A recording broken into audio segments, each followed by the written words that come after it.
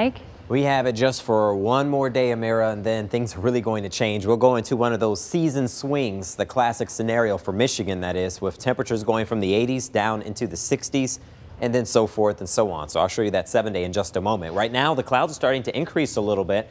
There's an area of low pressure and a stationary boundary that's firing up some showers and some thunderstorms. Most of this is mainly for the UP, and it's touching areas like Alpena and Traverse City and also Sault Ste. Marie. But it's just increasing our clouds for now. The winds are picking up a little bit. You'll even see a few of the clouds popping up there. But numbers primarily are in the 70s for most of us, with the exception of a few spots like Port Huron. So it still feels comfortable out there. Downtown Detroit, we're at 71. Pontiac at 72, and Adrian at 71 degrees. So taking you outside, it looks nice. It's a quiet night. Climbed up to a high temperature of 82 degrees. This morning we were at 57.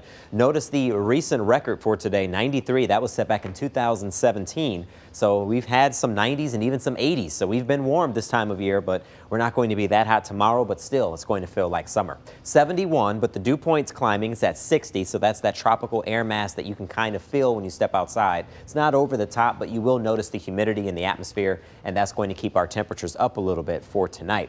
So when is the last 80-degree day? Well, a year ago it was October 1st. It looks like this will be our last one for a while, so just a week shy, but by averages here, you could see the beginning to middle of October is usually the last time we see that 80-degree day for a high temperature. So pretty close to on time, but just a touch early.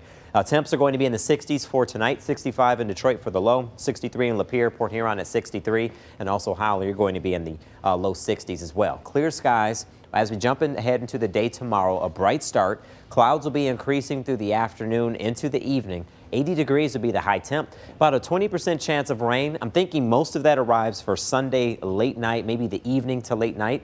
And then it looks like there's a better opportunity to see some rain on Monday, and will be mostly cloudy too. That's why the temperatures will be about 20 degrees cooler than they were today. And this pattern stays with us for a good chunk of the 7-day forecast. Upper level area of low pressure will keep us in constant play for clouds and also showers as more areas of low pressure and even a cold front moves in the days ahead. So the 7-day forecast has 80 on Sunday, then down to 63 on Monday, and we never quite get out of the 60s. Our average high this time of year is about 70, so below average just about every single day of the work week, and also a 57-degree high temp for next Friday, and that too will have some rain. So another nice day in store for you on Sunday.